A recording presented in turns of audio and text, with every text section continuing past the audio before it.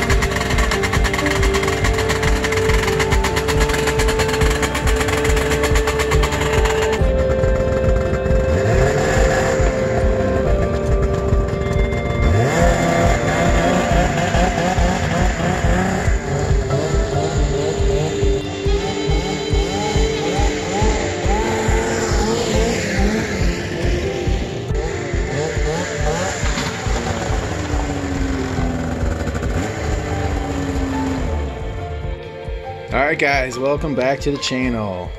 Once again, we got another project here. This is on the 02ZR600 Arctic Cat snowmobile.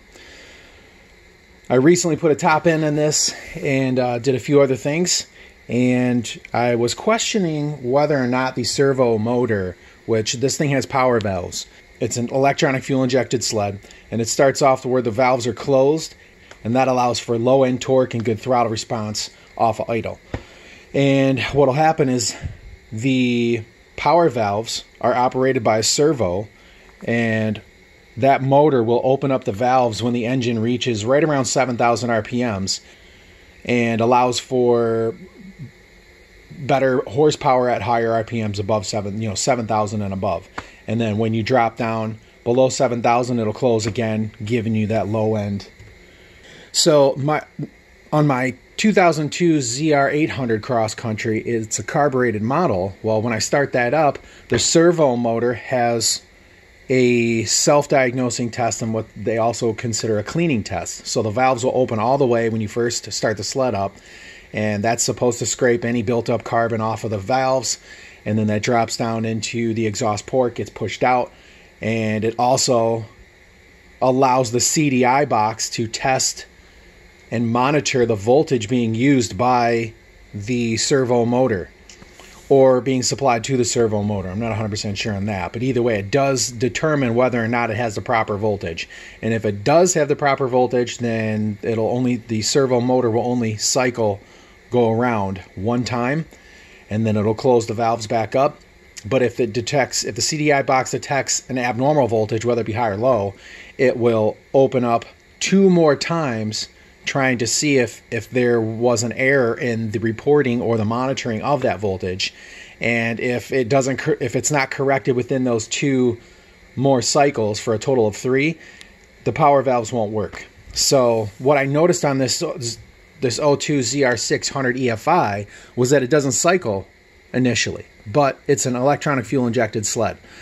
So I started asking around and come to find out that, yeah, the EFI sleds do what everybody at least concurs, that the EFI sleds do not cycle when they're started up. Just because you have the computer monitoring it, blah, blah, blah, the computer knows. Now, I did notice it while doing the second heat cycle. I was able to rev the engine up on the stand a little bit higher, therefore allowing the servo motor to activate and open the power valves.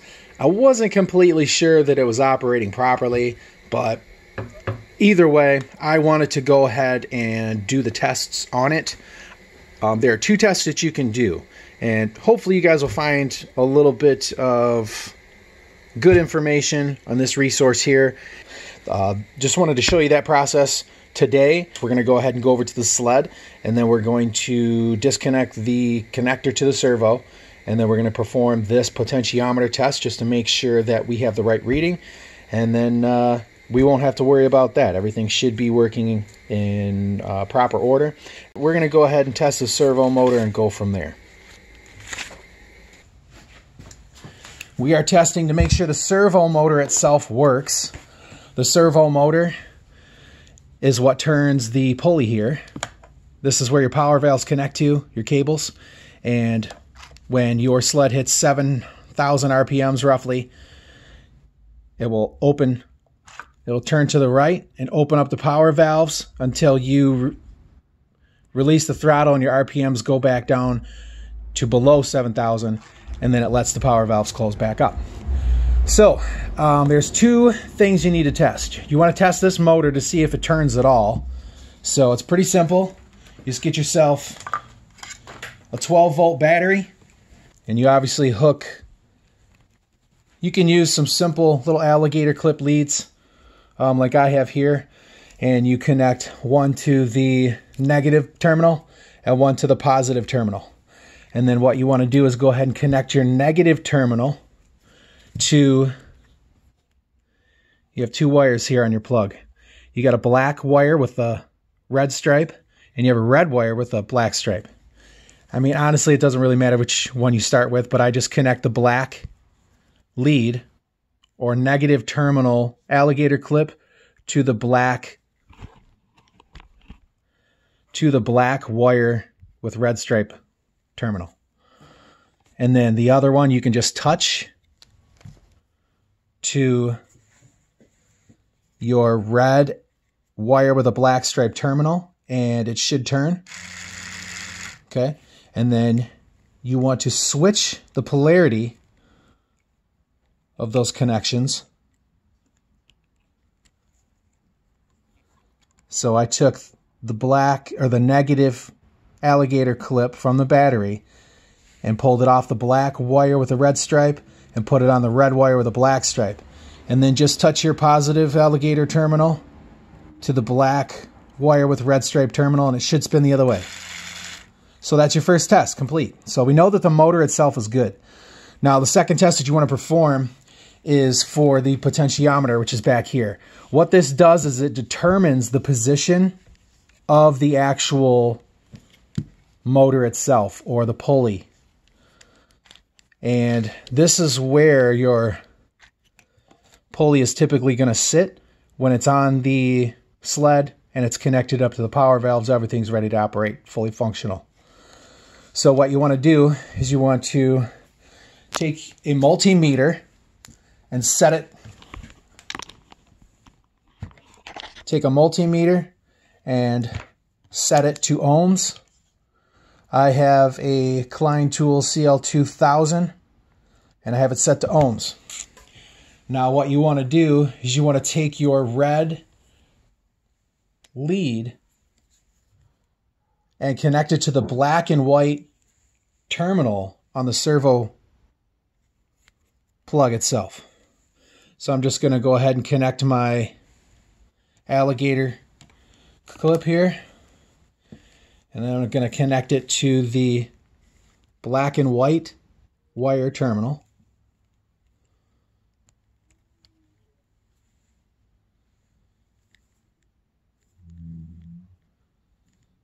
It's kind of hard to see there. So those little terminals down there, just connect it right up. And then you take your black lead from the multimeter, connect it to the other alligator clip, and then what you want to do is connect the other lead to the yellow wire terminal. So you have your red terminal connected to the black and white. You have your black terminal from the multimeter connected to the yellow. Now what you want to do, you'll see if it's good, you'll see that, well, it may not even be if it's bad, or I mean if it's good. You're still going to get a reading initially. It will show, it should show something. Some of them are bad, they don't. So what you want to do is go ahead and start turning your pulley on the servo motor counterclockwise. This is clockwise, counterclockwise, obviously. So what we're looking for is we're looking for a raise in ohms up to 4,700 ohms to 5,000 ohms, roughly. And then there's going to be a break and it's going to go open. You're not going to see any ohm readings. And then it's going to start over roughly from 0 and then climb back up. So right there, we're at like 55. Goes open. Note the orientation of these two here, as well as where your pulley is, where the connectors for your cables are. So the openings are at the bottom at this point. So you keep turning it. It's still open. And it should go back to 0 in a little bit more of a turn. There we go. So you only have, it's not even 90 degrees. I would say it's maybe 50 or 60 degrees. That is an open area. So then you keep turning. It'll slowly climb. That was just a switch over. So we're at 2,000. Now we're at 3.9. That's 4,300, 48, 53. And then we're just about back again to the same spot where it's going to open up. There we go. Opens up. So that's how you know that your servo motor and its potentiometer are good. Now I'll show you an example of a bad one. I mean, it's pretty cut and dry. This is one that I received with some parts. This wasn't one of my parts, guys. So this is just, I was actually given this one for free. The owner didn't know if it was good or bad. They just threw it in. No big deal, but we're going to go ahead and connect this one up as well. So we're going to go to the red terminal again. So red terminal is going to go to the black wire with a white stripe. And then this white alligator clip goes to the black terminal on the multimeter. Connect that to your yellow wire terminal. So we're at the bottom. So we may suspect at first that, okay, it's at the opening portion. Now I've already tested this one. This one is not good.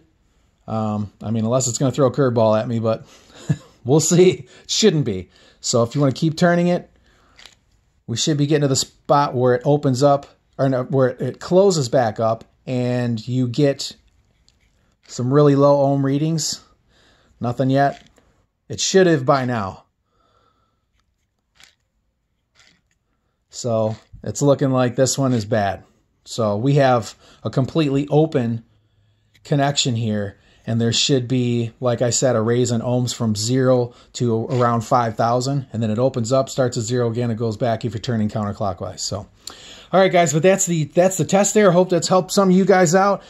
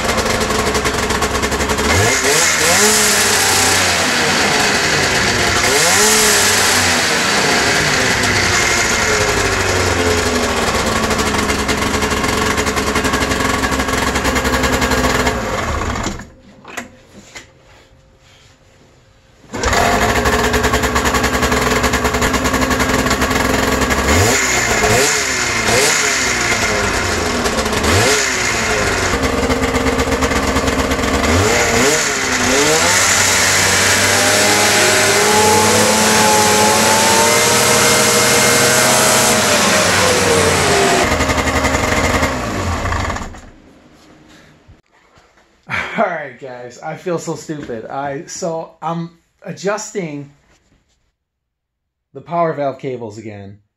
Computers work. I still see it's like still bogging at like $6,000 and above.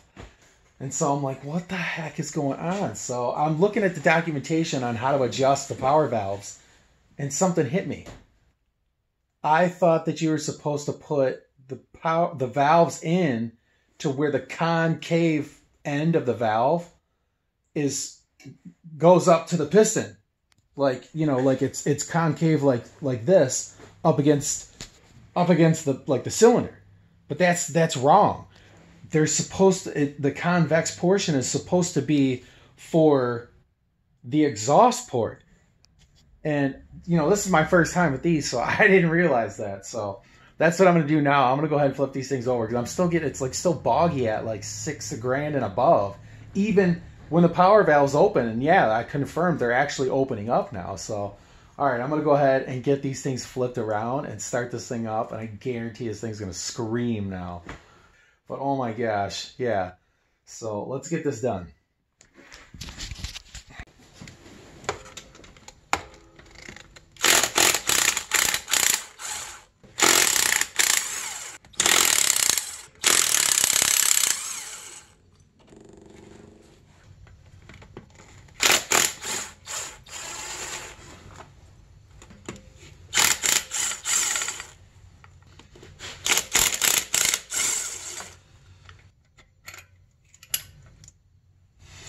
Son of a gun.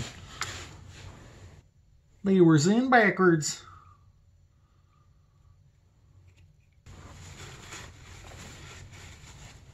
I cannot believe I did this. But hey, everything happens for a reason, right?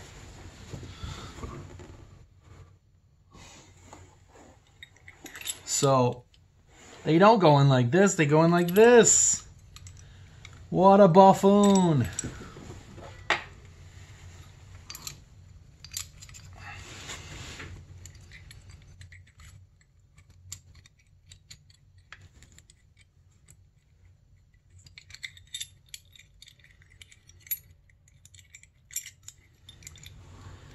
There we go. Son of a gun. I bet this thing's gonna scream.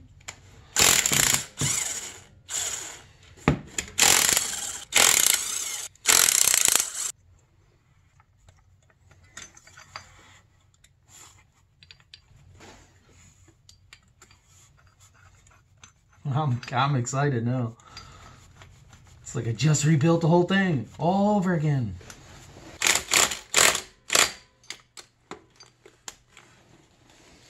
When in doubt, go back to the manual, folks. The manual has the answers. They all have the answers. And you know what? I don't even mind if you guys laugh. Stupid mistake, I know. But you know what? I learned. I learned something.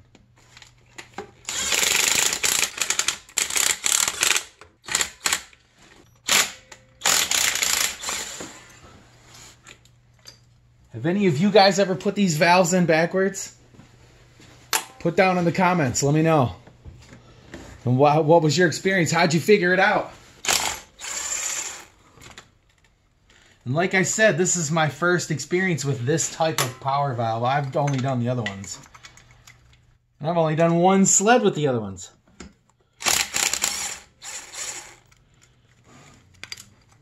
I was looking into the pressure operated valves. Have any of you guys ever used those? There's a couple companies that make them. STM is what I'm gathering as one of them that does. So, oh, look at this. What a stinking joke. All right. So, I thought they were going in like this. But they go in like this, folks. Come on, baby. There we go. Oh, I'm going to clean this out, too.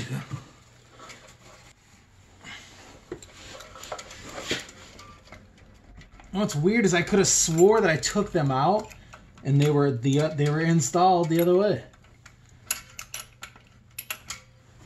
And then it didn't even hit me to look at like, I don't know, I'm an idiot. That's all there is to it. But I learned, like I said, yeah. It happens. Live and learn. That's the thing. Not worried about it. If you're not living and learning, you're stagnant. Gotta learn till the day you die. Learn till the day you can't.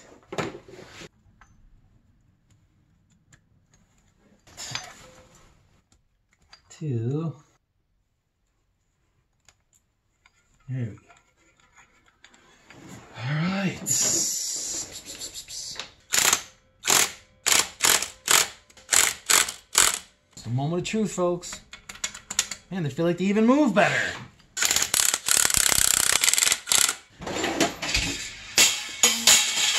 Look out. What did I say, 7 last time?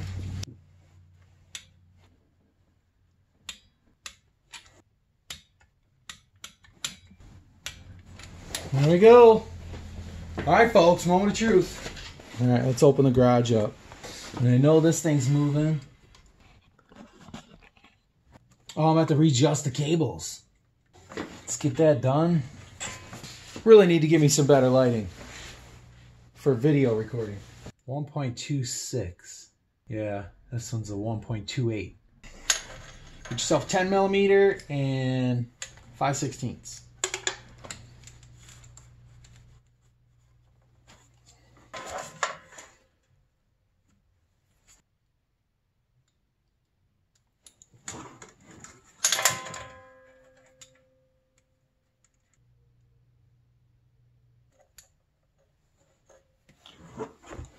Cable popped out of here. Looks good to me, folks. Might end up getting new cables before long.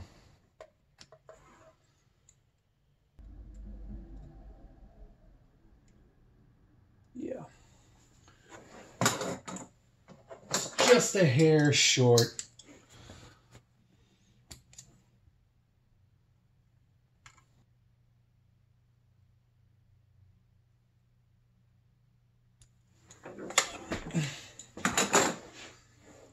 All right, folks.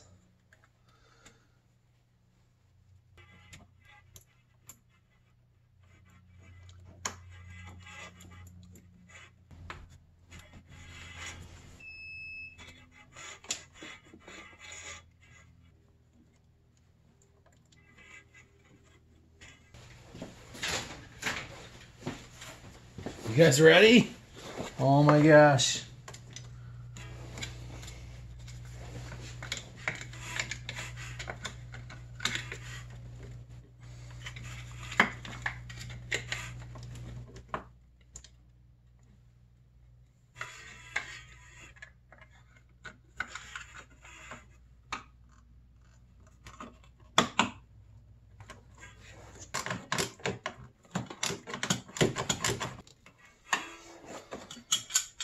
All right, that is it.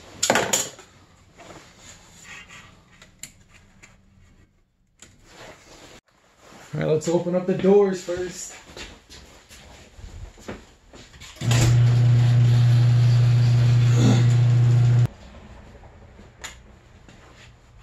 All right, you guys ready? Here it comes.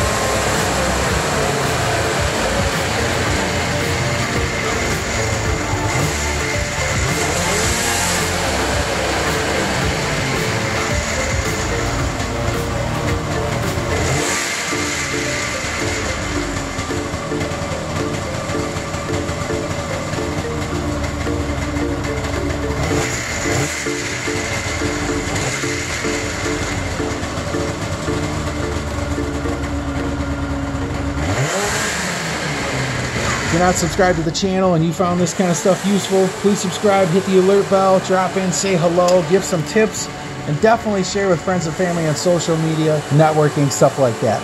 All right, guys, thanks a lot. We'll see you in the next video. So come on back. Take care. God bless.